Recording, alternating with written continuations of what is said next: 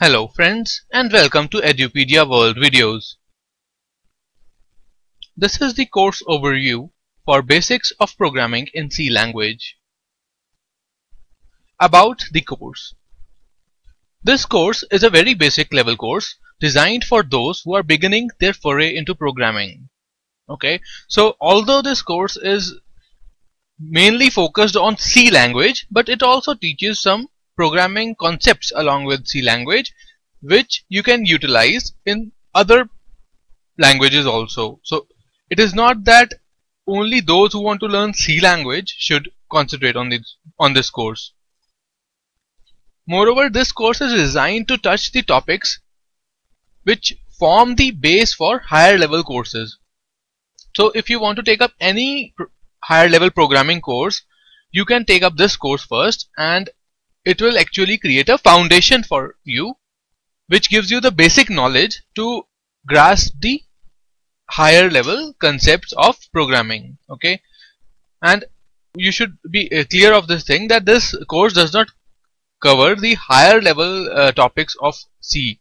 So the advanced concepts are not covered in this course. This is only for the beginning purposes. This course is intended to help those people who want to learn programming in C language. Okay, and moreover, this course is also beneficial for students who want to learn basic concepts of programming, as the programming concepts covered in the course will form the basic building blocks for other programming languages also. And this program is also intended to help engineering and school students in their curriculum studies. So it will cover all the major topics which a basic C course should include. What all will you learn when you actually take up this course? Okay, after taking up this course, the students will be able to set up a C programming environment on their personal computers, which is the first most important thing that one should know. So how to set up a programming environment is a task that you should know before starting programming. Only then you will be able to do the practicals at your own will. Okay, so you should also learn to use the C programming IDE. So IDE is what? IDE is actually Integrated Development Environment. You will learn about this IDE more when you go through this course. But this program tells you how to use your IDE, which includes how to compile your program, how to debug your program, and various other stuff that an IDE provides. This program also tells you about the basic structure of a C program. So execution, programming, and logic is one way, but understanding how a C program actually works, okay, what is the structure of a C program when it is loaded into the memory, that is a very important thing when you have to write an optimized code. This course lets you walk through the structure of a C program. Then it gets you versed with the basic programming concepts like loops, okay, the conditional statements, recursion, etc. So these concepts, you can use them in any language. So even if after learning C you are going to learn Java, then also loops, conditional statements, and most of the logic will remain the same. The only thing that varies is the syntax of the language. Okay, apart from this, you will also learn about the basic data types of C language and how to use them in your code, using the functions in C language and breaking bigger codes into smaller ones by the use of these functions. So all these concepts that you are looking at them right now, these are very important for any programming language. Okay, after that you also learn to handle string in a C program. That is a C specific topic, a very good topic, because it makes the logic clear inside you.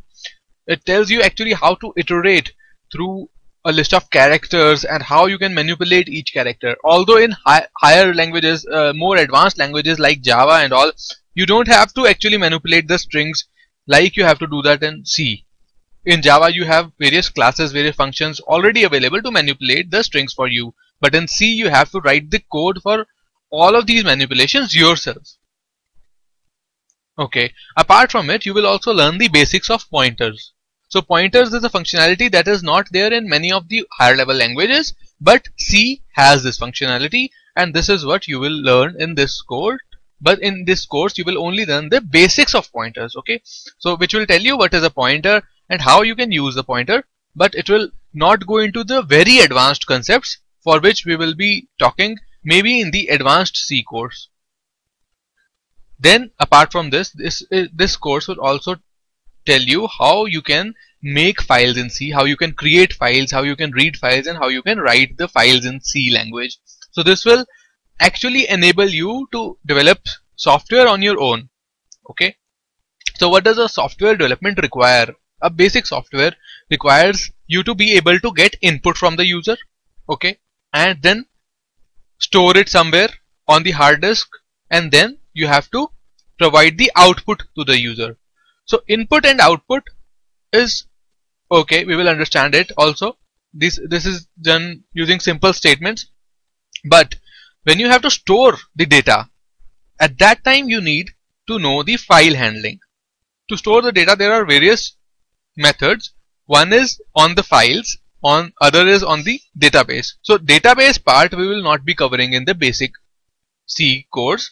Here we will only cover the file handling part. Moreover, this course will follow a slow and steady pace at the beginning of the course. Okay, so starting few chapters would be like you are learning theory, but don't get upset. Okay, so I request you that all of you should be a little patient and go along with the flow, because this flow is designed to take you into programming very gradually. Okay, so it will benefit you in the future if you go through all the videos in the sequence as it is. And after around 7 to 8 videos, you will actually be diving into the real world of programming. Okay, so thank you for watching the video, and I hope you continue with the course Basics of Programming in C Language. Have a nice day.